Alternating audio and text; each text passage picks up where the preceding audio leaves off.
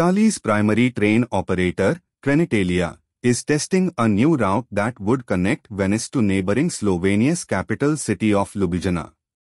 The new service could begin as soon as April 2024 if Trenitalia decides to proceed, reports Euronews.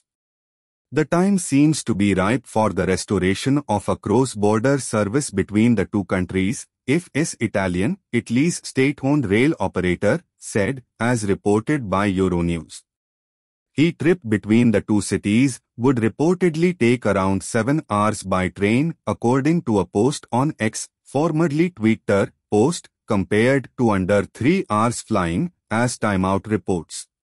The outlet noted that the time it takes to get through an airport brings those travel times a lot closer together.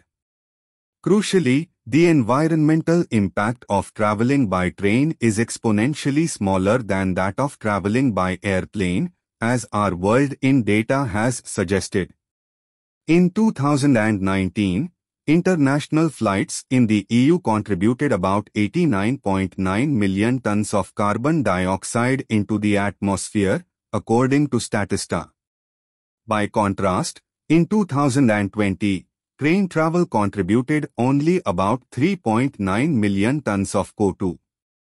Trains can run on electricity generated from clean, renewable sources, as opposed to airplanes that run on dirty fuel. Eco-conscious travelers therefore have an option that is significantly less harmful to the planet and can make more conscientious choices.